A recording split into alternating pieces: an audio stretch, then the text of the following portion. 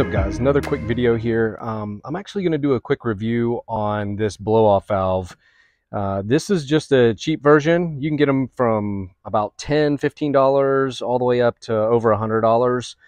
It's made of billet aluminum, and what it's going to do is basically create a little bit of a gap right here that'll allow the air that's built up, the spooling from the turbo, when it comes back, it goes here into this diverter and then back into the intake. What this is going to do is create a gap that gives you that psh sound. The psh. You'll hear it here in a second.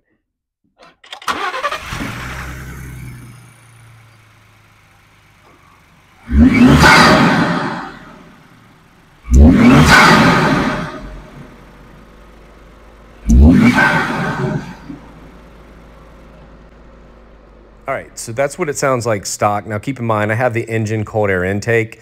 What you are hearing is the cold air intake pulling air in.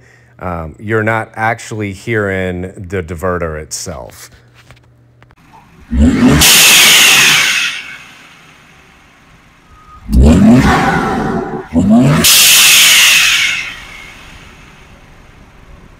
To get this off, we basically have 3 screws here.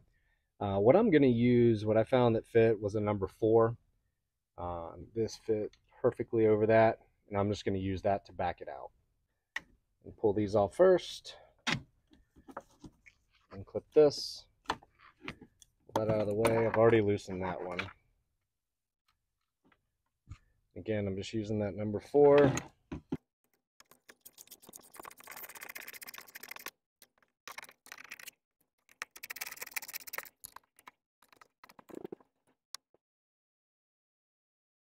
Okay, so we're going to put these little rubber seals on.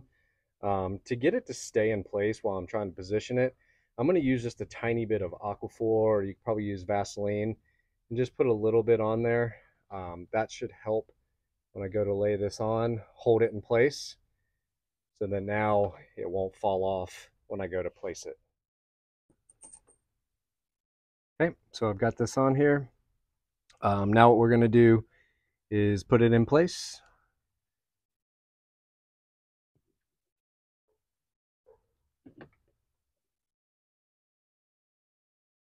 Make sure your holes line up, and then we're going to use the screws that they provided just to reattach.